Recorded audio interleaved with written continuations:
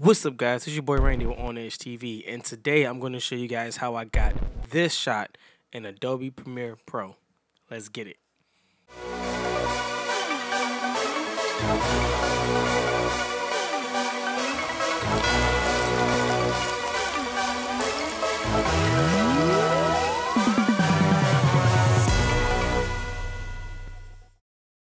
So I'm in Premiere Pro, and the first thing I did was I started with the carrot.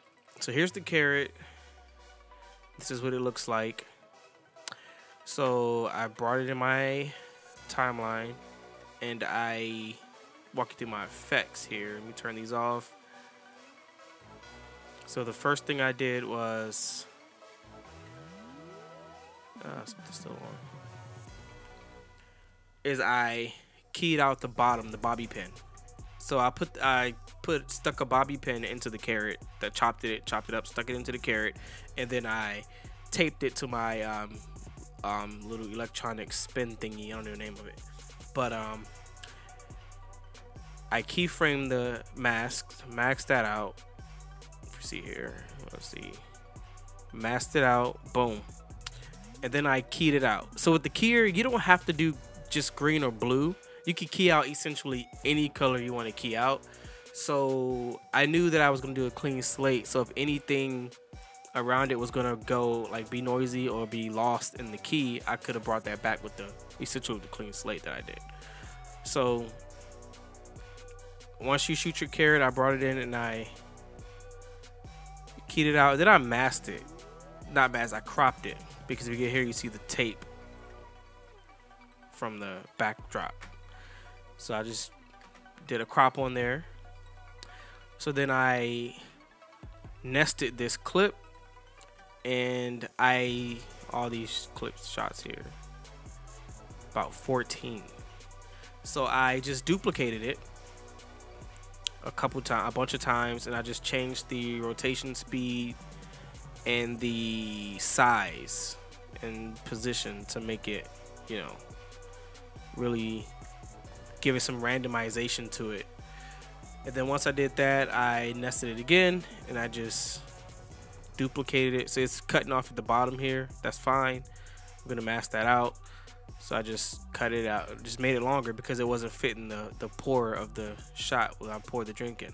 So here is where it's just rough. Say I did the same key effect on here. So let's take this off. And all right. So with this shot, if you look at the original shot, I just poured in the carrot juice, wait till it got filled up, didn't touch the camera at all, and then I put the top on. So once I did that, I masked around it. So let's go look at what I did. Just turn that off. Boom. Alright, so this is what it looks like, and I just did a mask. It's a rough mask, looks like crap. And then I just keyed it out. See, it looks terrible right here. That's fine. And then what I did was I brought this in, and yeah, it was already animated in the previous comp here, so brought them down, boom. So now I'm here in this comp, so I'm just, you know, bringing it in, and it looks good to me. I mean, of course, this is my first attempt trying this with Premiere Pro. If I do this again, it would be a lot cleaner, a lot better. So then I pre-composed that. Not pre-composed, I'm thinking about After Effects. I nested that clip, and then I brought in the carrot by itself, and then I just moved it, and I keyframed it to go up, and then I added a keyframe to go up, and I added a blur to it. Let me go back. So I keyframed it up, and I added a directional blur to add that blur up top there, and then I just brought in the other clip, so it looks like it's, you know, it all blends together. And there you have it. So with this, I just keyframe the position to make it look like it was a camera movement. So I started zoomed in, I scaled it up, and I just scaled it out and moved the position down. Then I added an easy ease in so it can ease in when it's done, so it doesn't come to a hard stop. So with the bottle cap, what I did was so this is what it looks like, the raw footage of the bottle.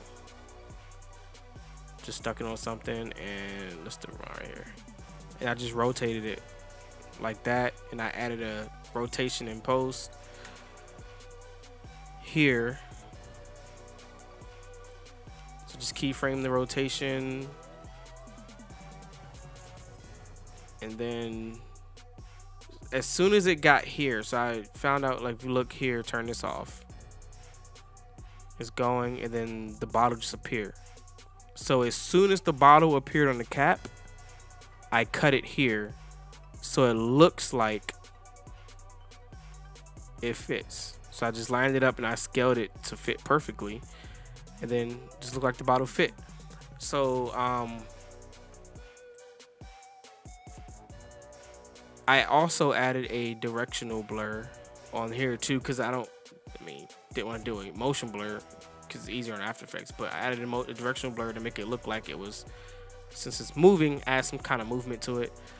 And then yeah, that's it. So, and once you take off so this is my clean slate. Now I was trying to render because I turned something off. So this is what it looks like without the clean slate. You can still see all the imperfections here. Looks like crap, really. All that noise in this corner over here. Just turn the clean slate, and let me show you something real quick. See the bottle? All this crap here. Just turn on the clean slate. Boom. Blends it all back together. And then I just added an adjustment layer, and I just color corrected, color graded the whole thing. This is raw, and this is with everything graded.